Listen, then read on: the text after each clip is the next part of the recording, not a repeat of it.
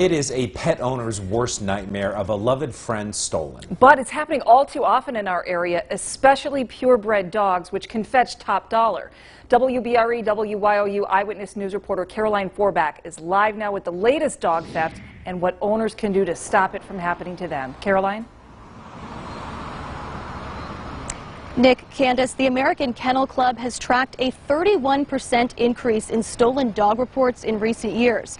The local SPCA noticed the trend happening in our area. Recently, a dog was stolen in Lackawanna County. PSP Dunmore is searching for a dog reported stolen from Jefferson Township. Chet Hunley told state police someone took Jake, his 15-year-old German Shepherd, from his kennel last week. I put him in the kennel Thursday morning and came home and he was gone. The kennel was closed in a different fashion than the way I closed it, which is how I knew somebody had opened it. Executive Director of the Luzerne County SPCA, Todd Hevner, says dog nappings are on the rise in NEPA. Wednesday, the SPCA posted on Facebook to warn pet owners about the issue. It was actually brought to our attention that it seems to be on the rise, and out of an abundance of caution for our community, we felt it was necessary to share a bit about the information. Hevner says it's not uncommon for people to take dogs and sell them, especially purebreds, which could go for thousands of dollars depending on the breed. Hunley says that doesn't seem to be the motive for whoever stole his aging dog. He says Jake went missing from the yard a few weeks prior, and they found out someone picked him up. He's concerned they might have come back for Jake, wanting to keep him for good. The only thing that makes sense to me in this particular situation is it's somebody who can't mind their own business and they think they know better than I do. Hunley hopes someone will scan Jake for his microchip, connecting the dog with its true owners.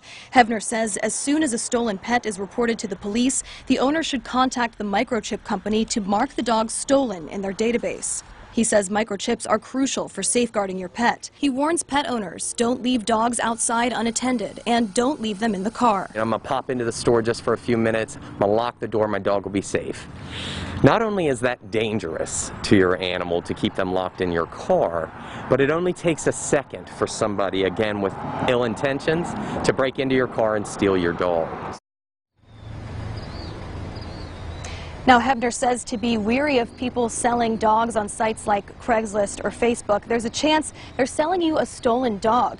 He says your best bet is to go to your local SPCA or Humane Society and adopt a shelter dog like this one. Reporting live in Plains Township, Caroline Forbach, Eyewitness News. Back to you.